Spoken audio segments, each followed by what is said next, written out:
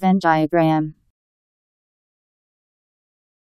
A diagram representing some sets by contours of closed shapes, such as circles or ellipses, and sometimes also the universal set as a rectangle enclosing all of these shapes, and indicating the relationships between the sets, by overlapping the shapes to show that the corresponding sets have a non-empty intersection, and by possibly but not necessarily enclosing all of the sets which are proper subsets of the universal set within a universal set represented typically by a rectangle, such that the total number of simply connected regions is 2 null n, where n is the number of depicted sets which are proper subsets of the universal set.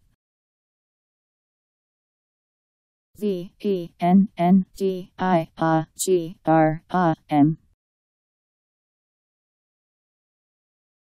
Venn diagram.